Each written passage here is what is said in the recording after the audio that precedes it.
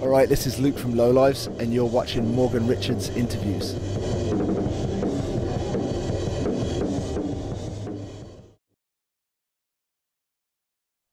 Hey, I'm Marc Brugere from Radio Cardiff, here at Heads Above the Waves. I'm very pleased to say I'm joined now by a drummer who's always laying down a beat. It's of course the wonderful Luke Johnson. How's it going, man? Hey man, you good? Yeah, wicked. Yeah, how's things? Good, little chilly, a little bit wet, but it's good, man. We're currently plugging away on a tour through the UK, and it's sort of circumstances meant that we're headlining a tour that we never intended to do, so it's been interesting, but it's honestly been awesome, the outreach and being able to pull together a tour last minute, so yeah, can't complain. Yeah, great to hear. So Luke, you've been a man involved with various music outlets over the years, playing in a whole host of bands since the late 90s. After being in the industry for so long, does it feel quite refreshing starting from scratch again now with Lowlives and building this really from the ground up? It does. Many reasons. So one being that, well, first off, I said I'd never start a band again. I said that when I was like, after Beat Union, I was like, if Beat Union's done, I'm not starting a band again. I'm just gonna, if I'm gonna play with people that like are established, or and so that's when I ended up obviously doing Prophets, and so basically started No Devotion after that, and we were kind of all in survival mode, so we were doing that, and it was kind of like a little bit different, and then during that time my first child was born, so I was like, fuck, I gotta get real, man, I better get a real job, quit this touring malarkey. So as far as I was concerned, I was done. I wasn't doing music, and then just it's like that itch that needs scratching and you just can't get rid of it, and I was like, I gotta do something. So I did a solo EP, and I did that with Stu and Bo Bichelle, and I did a few things that just never quite scratched the itch. And so when I met Lee and we started Lowlives, it was like, let's just make some music, and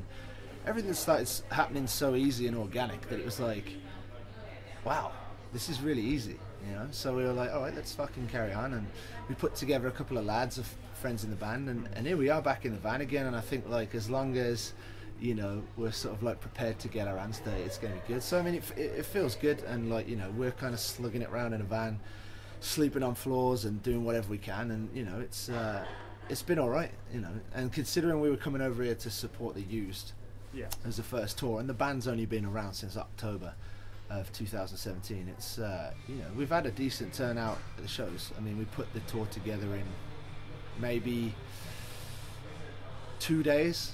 We got cancelled on the 3rd, and by the 6th, the morning of the 6th, I think we announced shows, which was insane. So yeah, it's exciting, and at this point in my life, I'm just trying to enjoy every day and everything that we're doing, rather than looking at what's next, or I'm trying to kind of just live almost by the hour, what I mean? This interview came up a couple of days ago. I'm like, that's wicked, what I mean? We get to connect again, and so yeah, everything, man, taking nothing for granted and just going out there and having a good crack. Yeah. Oh, that's sweet. And even though Lowlives seem to come out of nowhere, a lot of people have said that there's almost a supergroup feel to the band with yourself and Stitch D and all the others having so much experience. Yeah. You've mentioned how everything really came about. Has there been something you've been working on for a really long time, getting the lowdown? So basically, it all came about from Instagram. I didn't actually really know Lee, well, some of you guys know me as Stitch, but I didn't really know Lee that well. We just kind of followed each other and knew each other's bands. And one day he commented on a photo of mine, and I replied back to him. And then we started direct messaging on Instagram. So how's the band going? He's like, oh, we're done, we're kind of finished. He's like, I think I'm starting something new. He's like, I want to do a band kind of like Basement or early Foo Fighters. He's like, I want to go a bit more grungy. And I was like, oh, wicked. He's like, we're looking for a drummer. And I was like, all right. I was like, well, let's meet up and have a beer. So we met up and had a pint, and he was doing it with another lad at the time who was another guitarist, and we hung out a couple of times, and it was like, oh, these dudes are cool, and like they liked me, and so it was like, that was like the first step. And then they sent me songs, and I sent them songs I'd written, and we were kind of both on the same page, and so that was cool. And then the other dude ended up sort of like leaving to pursue something else, so it was just me and Lee, and I've got a studio in my house, so we just started like writing some songs in the house, and they come together real well. It's like, oh cool, maybe we should try and do these in a studio and rehearse, like see if we can play the stuff. So then we got our mate Steve on bass, and he came in, and we were doing it as a three-piece. We tried to be a three-piece at first, and trying to be a loud, noisy three-piece is quite difficult. So, you know, hats off to all those bands that managed to pull that off. So we didn't want any tracks, no click, no backing track. Like we weren't trying to do.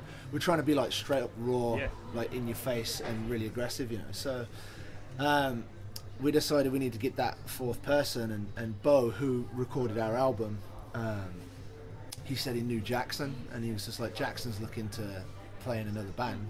So we tried out with Jackson. It was wicked, and it kind of came together, and everybody's got a good temperament. So that all started in October 2016. I went and got married.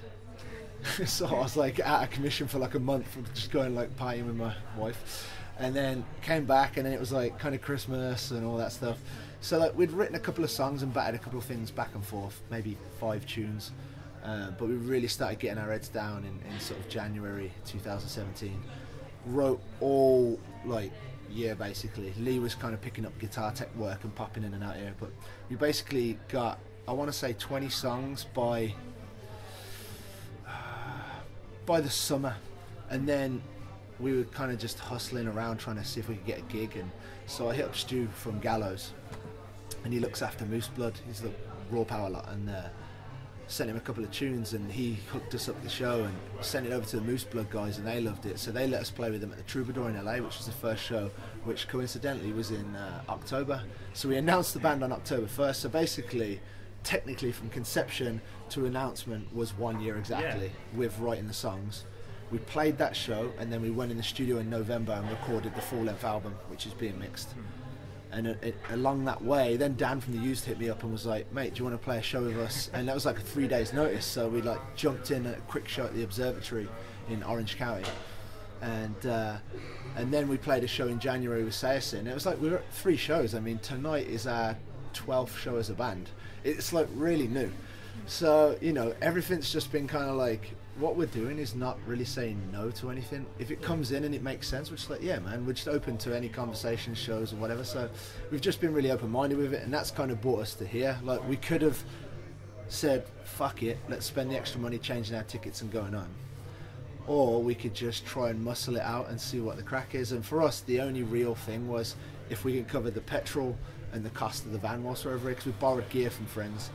And so, you know, that was like, basically we needed somehow to try and make between fees and merch like $2,000.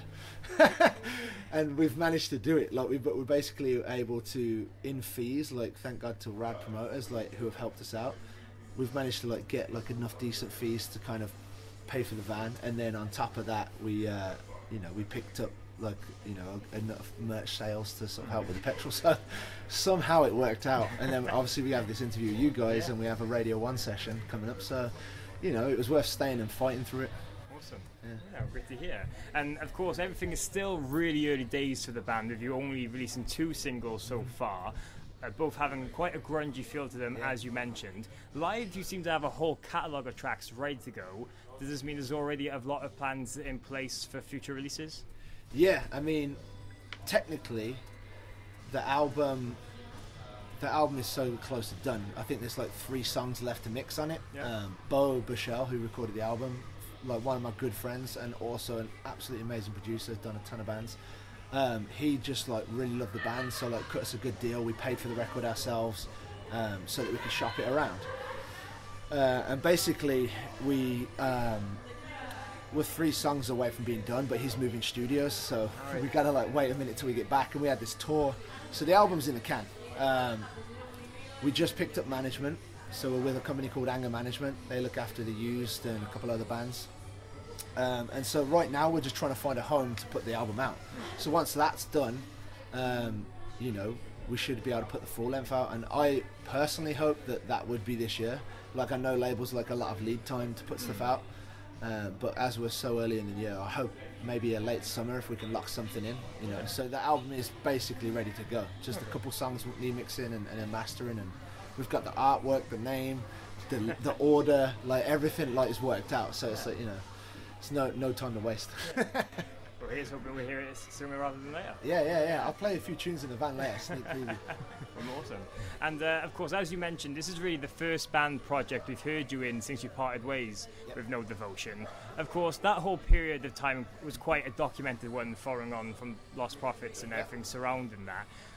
Before your departure, you did record half of No Devotion's first record, reflecting on everything. Are you really glad that you managed to move on with the rest of the guys and create a little bit more with music? Honestly, like, that record, like,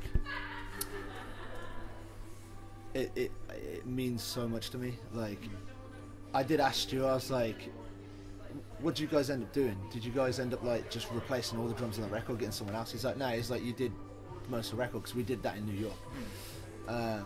You know, and I told them, like, they understood, like, they knew that I was having a bit of a meltdown, to be honest, because it's like, you know, all that stuff had happened, and it was the most insane thing that I feel like could ever happen.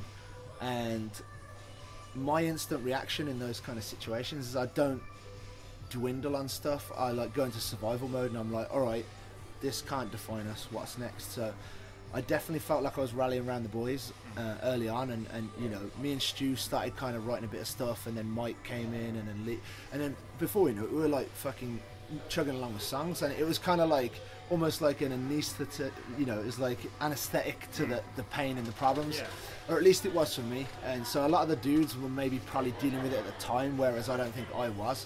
So we moved along.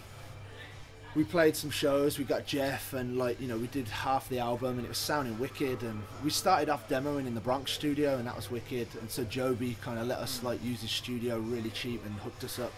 So we demoed a bunch of stuff out, and Stu recorded it. And then kind of like it did go through many phases of like mixing and who's going to mix it and who's going to record it, and it kind of changed shape a few times, and it kind of got to this place where it was like a little bit more eclectic.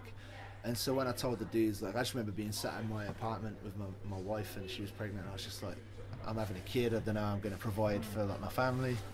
So I was like, I think I've got to like figure out getting a real job and sort of bringing some money in, you know, trying to start a band over again, especially with all the baggage. And so we did the shows, and I don't think the dudes were happy, but like I think they understood, like, you know, we were all boys, so it's like, you know, and I fucking love those dudes like my brothers. So it's like, you know, they got it. And then like obviously I said to him, like, you should hit Phil up from Kids, you know, he's a wicked drummer and he's probably around, so like maybe Phil can like pick up if we're going to do live tours and stuff. And then they got I forget his name, the lad from Block Party, to do the other songs on the record. And I mean, when I listen to that record, it's like, it's mint. I still feel ownership, I still feel pride in it, you know what I mean? And it's like I still feel a part of the whole process. So, you know, I didn't think I'd be making another band after that. I thought, like, I'm done, you know what I mean? I hung it up. But you just never know, do you? You know what I mean? So, like, here I am. And Stu's actually mixing a couple of the tunes for us, for this. And hopefully Lee's going to come to London show and stuff. And so, like, you know, it's we all still talk, and we're still buds. And you know, I know that Lee and Stu have started like working on a new record, so I think there'll probably be another record from No Devotion. So I'm excited for that, man. Yeah. I'm like, I wish them all the best. You know what I mean? Like, I fucking love those dudes. So sorry, I'm swearing. You probably can't use that. Yeah. So sweet, fantastic. And with all that now, of course, you're going to be extremely busy in the near future, just getting Lowlives out there as much as possible. But what else can we really expect now coming up?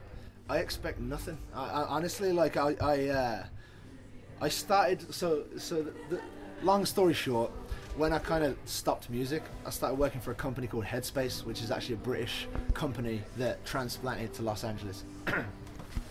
It's a mindfulness and meditation app, and it's fucking brilliant, man. And it's like a game changer.